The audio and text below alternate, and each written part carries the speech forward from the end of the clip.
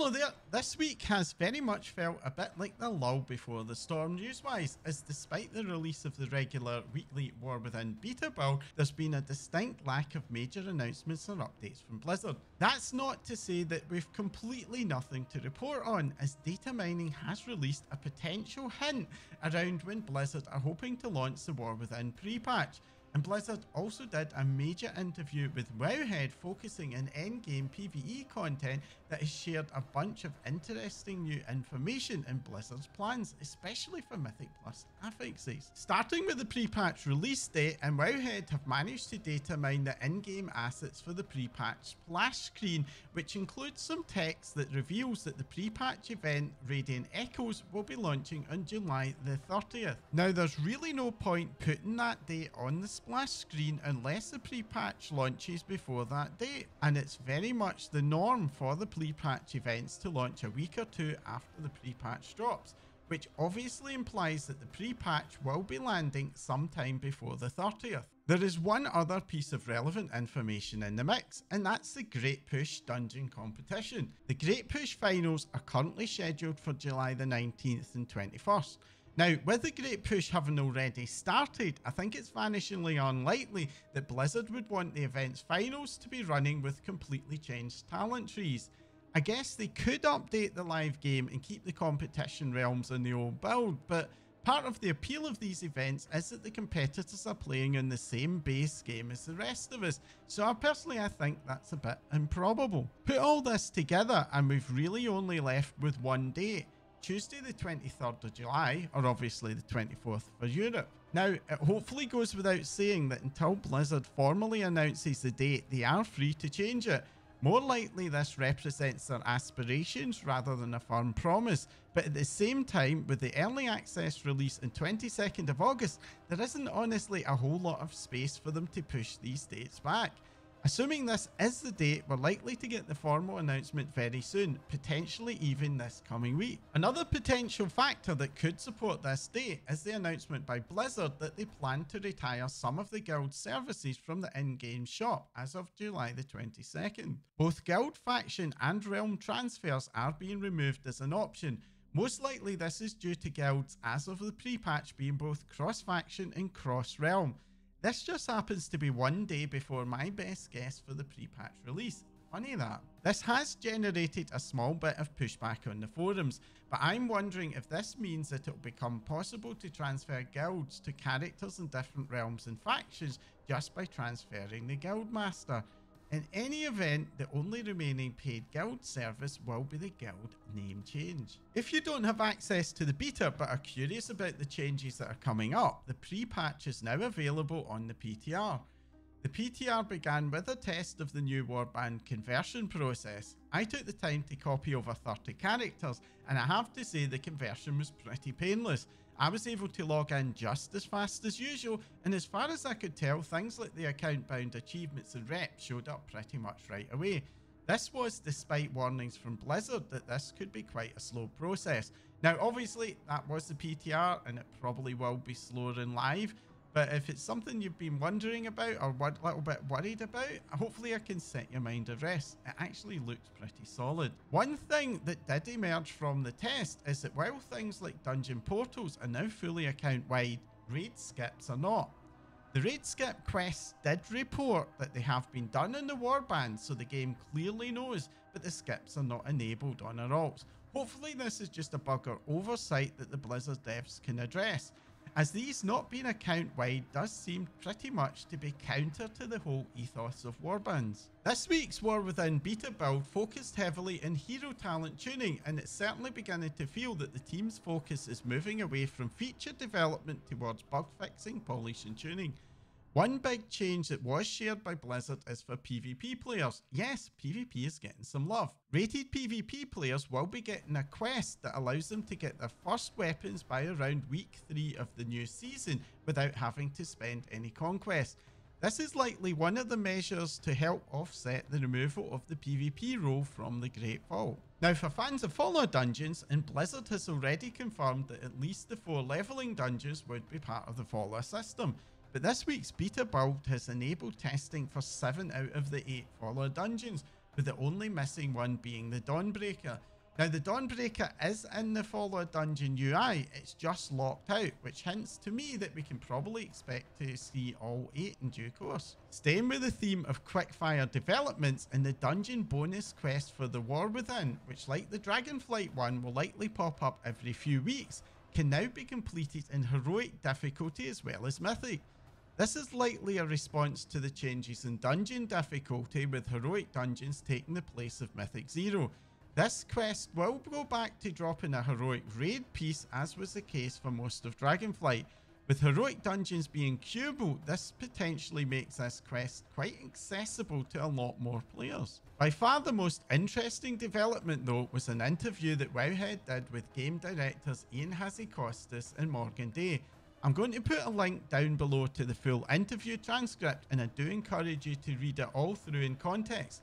But this interview, which focused in PvE endgame, includes a bunch of new information about the War Within Mythic Plus and raiding that I found quite interesting. The highlight for me was the discussion around the Mythic Plus affixes, and the good news is that Blizzard have heard the feedback and are planning some more changes, with Ian saying, "We're far from done when it comes to the current state of beta.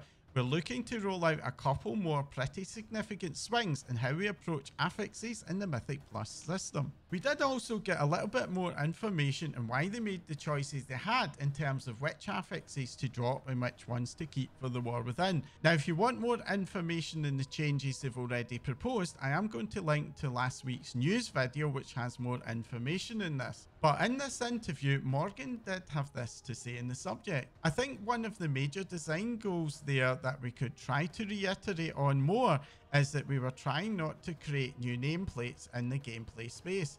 We're not trying to create things that might be considered an ability or mechanic in a boss fight. You're not spawning a new ad. There's not quaking or volcanic, where feel like these mechanics that are kind of just happening." Now, it's slightly disappointing thing for me was the lack of any discussion in the way the proposed affixes look likely to fall more heavily in tanks and healers than DPS. I'd really have liked to have heard if that's something that's on the radar and if that's something they plan to look at as they make more changes. One of the most significant things was in response to Wowhead asking if affixes are really necessary. Ian spent quite a bit of time talking about the differences between the competitive key pushing Mythic Plus scene and what I would describe as the more mainstream scene, where we do dungeons for gear or for fun with mates, typically capping out at around Mythic Plus 10 or maybe a level or 2 above that. While Ian spoke about how at the higher end the fun can come from the progress in solving problems and the affixes can be a pediment to that fun, he also said this: "Affixes continue to serve a valuable purpose in varying that experience week over week, slightly changing the puzzle that the group needs to solve. We've heard feedback from the community that asks if they're just there to add difficulty, why are they needed? We have health and damage increases to add difficulty, and we agree. The primary purpose is not to add difficulty, it's to add variety." Now, as a mainstream player myself, I have to say I disagree with what Ian had to say in this. I don't really find that affixes do meaningfully change my runs. For the most part, even at a plus 10 as a tank, I'm mostly just doing the same stuff every week. And the reasons for wiping are usually down to the amount of mistakes that we made in ads or bosses. All the affixes really do, in my opinion, is just add difficulty. While they are technically different, that really doesn't translate to making the experience have much variety. There was almost a hint in Ian's answer that he thought the affixes should be removed from the high end but stay at the lower levels, which is honestly a kind of bizarre sentiment to my mind. I really don't know anyone who plays at the lower or mainstream levels who actually enjoy affixes or think that they make the dungeon experience better. If anything, the majority of folks who argue that affixes should exist come more from the higher end of the player base. I think it's unlikely that Blizzard will remove them from the high end and leave them at the lower end, but if they did that, the backlash would be immense, as it effectively says that the higher end of the game, who are best placed to deal with more mechanical complexity, get to have an easier experience than the mainstream player base, and that's honestly just a bizarre thought. Unless, that is, a change like this was used to switch the focus away from negative to positive affixes. One of the barriers to having positive affixes is the risk that they can end up making the higher levels of Mythic Plus feel easier instead of harder. But if we have a positive affix and it's then removed at the higher levels, that removal could result in the higher levels becoming more difficult, which is exactly what you want. Now, I do have some fond memories of some of the more positive affixes like Encrypted, but these are something that they have, at least with the current model, seemed reluctant to bring back. When Blizzard were discussing what the changes they are currently looking at is, Morgan Day did have this to say. We're taking a step back there. What are the affixes and what are they achieving week over week? For the audience that is less looking to push rating and be extremely competitive, and what is the excitement when you have this new affix introduced week over week? Now, I don't know about you, but excitement is certainly not the word I and most folks use when we think about most affixes that Blizzard have introduced. For me, dread would be a far more accurate description. And it's great to hear that the team are hopefully starting to think in terms about if affixes are actually adding enjoyment or not. Morgan then went on to say that they are taking a big step back, so hopefully they are cooking something up for the War Within that will be a little bit different to what they presented to us last week. Speaking personally, the suggestion that they may be open to having another go at affixes for the War Within is very welcome, but it's also very surprising in multiple levels. The introduction of Afflicted, Incorporeal and Entangling got a far more stronger backlash than the current set of proposals have, and despite that backlash back then, they did stand their ground. Add in the fact that the War Within is barely over 2 months away, albeit the season doesn't start until closer to 3 months away, and I would have put money on them doing the same thing this time around, that is, digging in their heels and being stubborn. Now, I do think it is important to manage your expectations here. Time is ticking, and the developers are still constrained in what they can deliver before the season starts.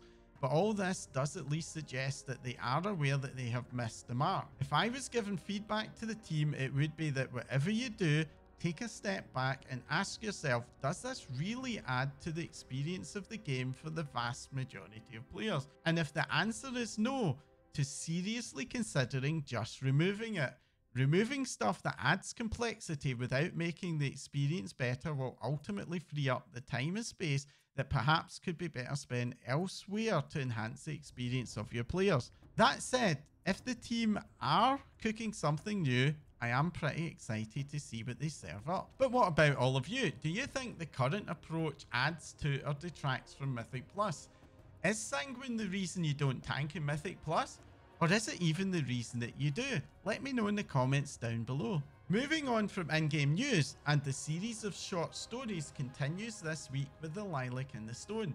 This story is narrated in the first person by Magni Bronzebeard's daughter Moira Thosarian, as she seeks to encourage her son and Magni's heir Dagran to take his place as the leader of the dwarves. Now, personally speaking, the writing style of the narration isn't entirely to my taste.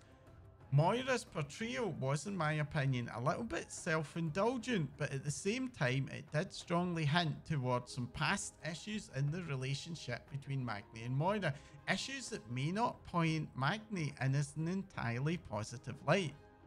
I won't say any more on that subject as I don't want to do story spoilers in these episodes, but both Moira and her son, and indeed Magni, are playing a major part in the War Within campaign, so this story does add some useful colour and background to the storyline, and I do still recommend taking a look at it.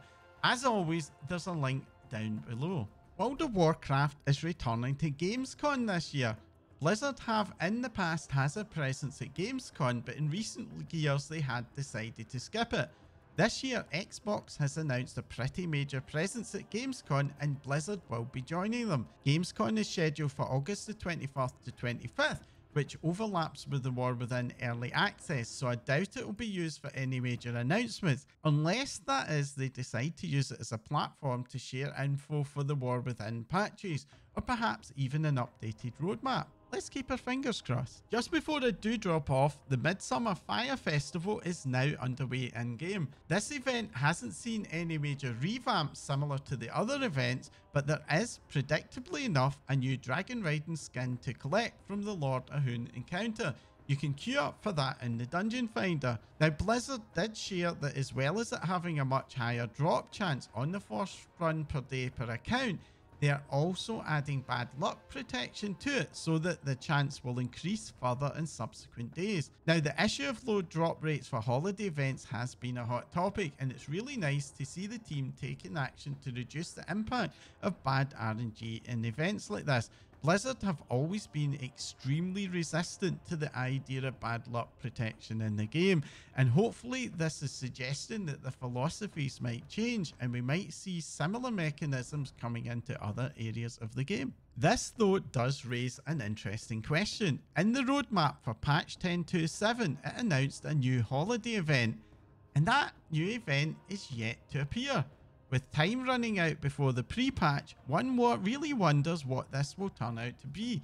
Whatever it is, I kind of feel that we'll have to find out quite soon. Well, that's all the excitement for this week. In the coming weeks, I have a bunch of deep dives into the upcoming features of the War Within to share with you, along with these news updates to discuss all of the hot issues as the War Within comes ever closer. So do make sure to hit the subscribe button and the bell icon so that you get notified whenever a new video goes live. And if you've enjoyed this video or just found it useful, please be sure to let me and the YouTube algorithm know by hitting that like icon. That's all for now. Thanks for watching.